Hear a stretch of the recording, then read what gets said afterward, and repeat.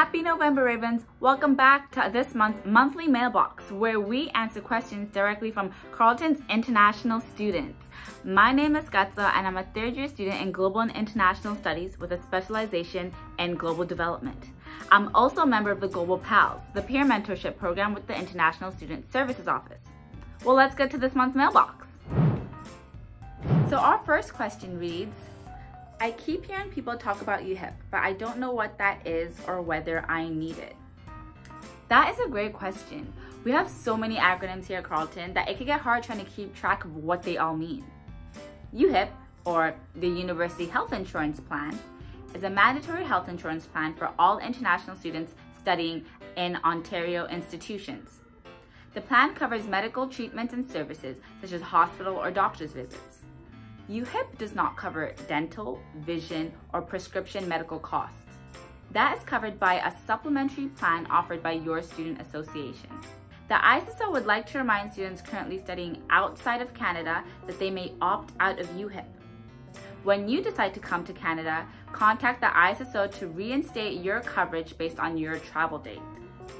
For any additional questions regarding UHIP, feel free to contact the ISSO at ISSO@carleton.ca. Next question.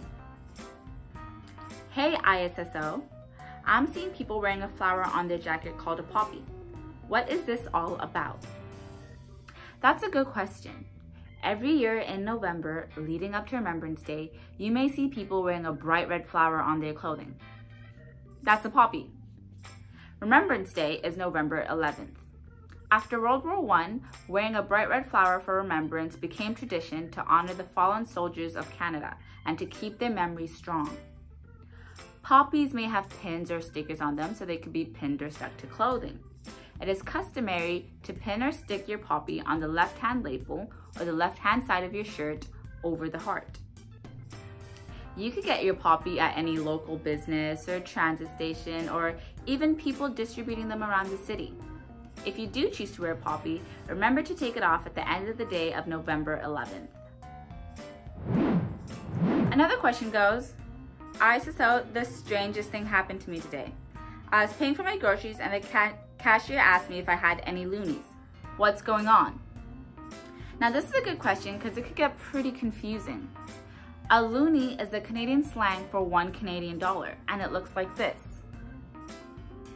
It's called a loonie because it has the image of one loon, and a loon is an aquatic bird that's found in Canada. You may have also heard of the term toonie. Looks like that. A toonie is $2 Canadian, and now while Canada has loonies and toonies, one thing they don't have is pennies. That's right, in 2012, Canada stopped circulating the 1-cent coin. Now this can get a little confusing if you're just at Roosters buying a cup of coffee and the total is $1.84. How could you pay that with no pennies? Well, if you're paying in cash, that would be rounded to the nearest 5-cent denominator. So again, if your bill is $1.84, that would be rounded up to $1.85. Or if your bill were to be $1.82, that would be rounded down to $1.80. Now, as the holiday season approaches and we're all trying to be financially responsible, you might want to stretch every loonie and every toonie for all it's got. I recommend joining the ISSO's Budgeting for International Students 101 workshop if you're interested in learning how to spend less and save more. Last question for our mailbox today. Can someone come shopping with me and help me buy all my winter supplies? Do I need to purchase winter skis just to get to class? Okay, I love this question. No, unfortunately, we cannot go shopping with you, although I do love a good shopping spree. But I just want to say it's totally normal to feel a little anxious about winter in Ottawa. But the ISSO has so many supports and resources to help you feel better prepared.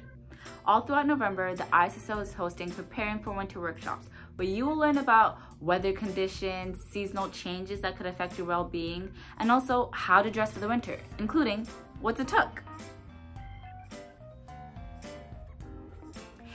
These workshops are also a great opportunity to meet ISSO volunteers who could answer your specific questions about navigating Ottawa in the winter.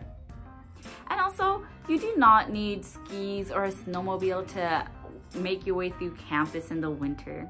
But I will say that Carleton is located right next to the Rideau Canal, which freezes over in the winter and makes for the best ice skating rink. If that's not already on your bucket list, write it down. And that's it for November's monthly mailbox. Thank you to everybody that wrote in and got their questions answered. If you have any questions, please make sure to write them in at ISSO@carleton.ca.